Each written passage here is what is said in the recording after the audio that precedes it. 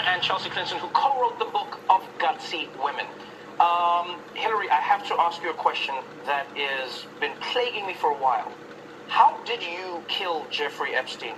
Because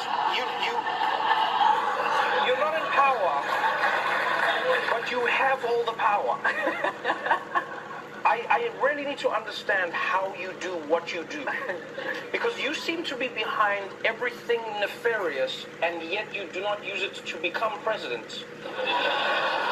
What is the game plan? Well, Trevor. But honestly, though, what does it feel like being the boogeyman of the right? Well, it's a constant surprise to me. Because the things they say, and now, of course, it's on steroids with being online, are so ridiculous beyond any imagination that I could have. And yet they are so persistent in putting forth these crazy ideas and theories.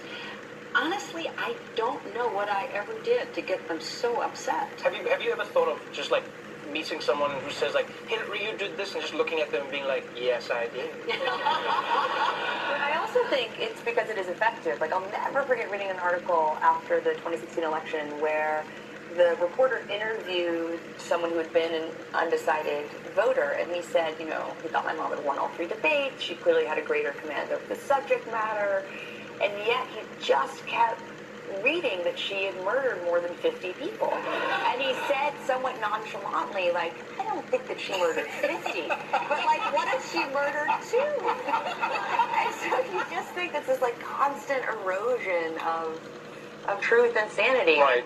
The country's gearing up